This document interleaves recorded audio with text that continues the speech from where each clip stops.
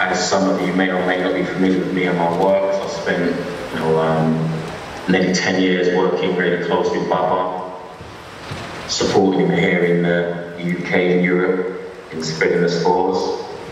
And I always say that the work that I do here in the UK and around, I just basically stand on his shoulders. He's a big inspiration to me, Jory is to many of you there. I'm really baffled as to what I was planning to do today, man. I'm meant to be there. Like, I feel like I'm meant to be there in Detroit with the family, connecting, and I just wanted to basically just spend the first part of this just acknowledging Baba and, the role that he played in my life and many others.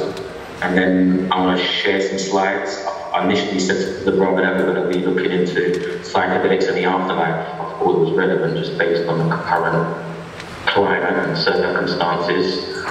And that's what we're going to do, man. That's what we're going to do. And how are you all doing there, man?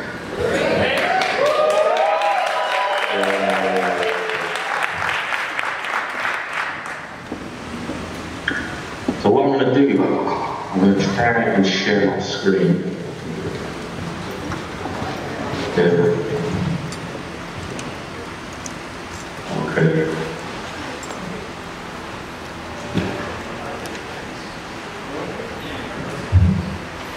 Yeah.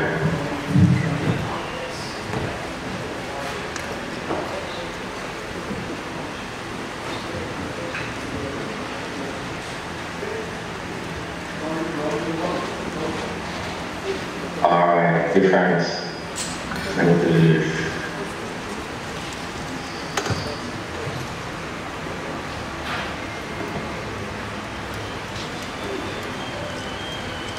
Nice. Is that up there? Can you see that? Cool. Is that viewable? Yes. Alright, cool. Peace, family. Let's get it. So for those who are not familiar with myself, my name is Darren Spring. Darren the Baron. I'm based in the UK, London.